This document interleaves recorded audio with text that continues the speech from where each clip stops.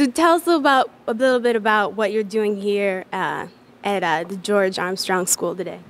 They had they write letters to all the soldiers and troops that are at war, and it's a program that I've done with the Bears last year, and it's pretty cool. They write about and all these troops are actually from Chicago, so they write about what's their favorite subjects, their favorite things to do in Chicago, um, what's their favorite foods, things that kids are very excited about. And I've read some of these letters, and they're actually, thanking them for representing the USA and fighting for us. And some of these letters are very touching and very good. So I think they're doing an excellent job with these students.